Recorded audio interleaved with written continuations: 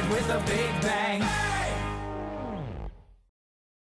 Hey guys, welcome to Pilots with Perry. I'm Perry Koenig, and I know it's been a little bit since I made my last episode, but the good news is you're currently watching it right now.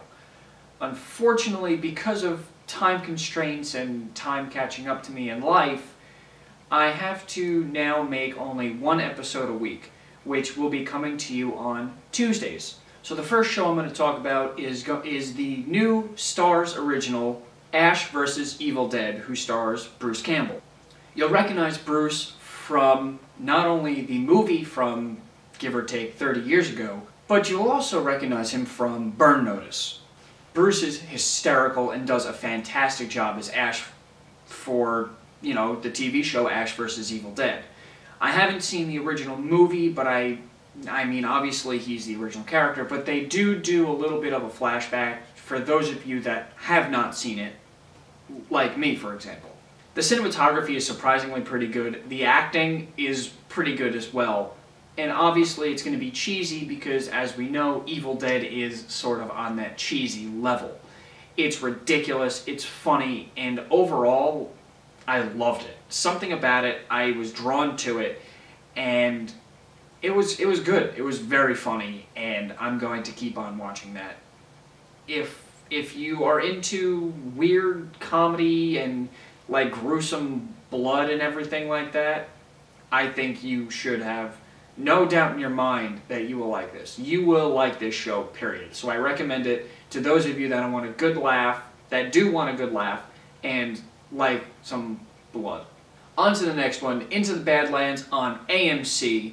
Not bad, pretty good, little interesting, but also a little weird. Not as weird as Ash vs. Evil Dead, but sort of like weird as in the, the retrospect of, it's sort of like watching The Matrix without guns, defying gravity, weird things, and like weird government type of stuff. I don't know.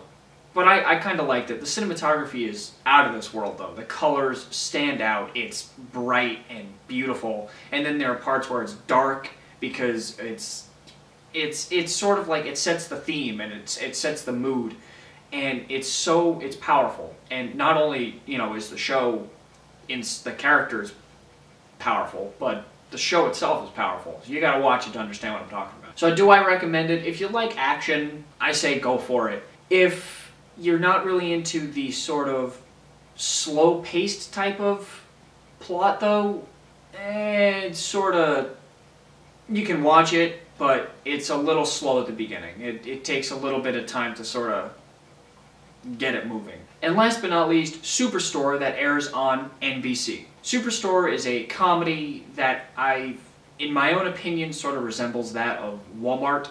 It's very funny. I watched the pilot of it.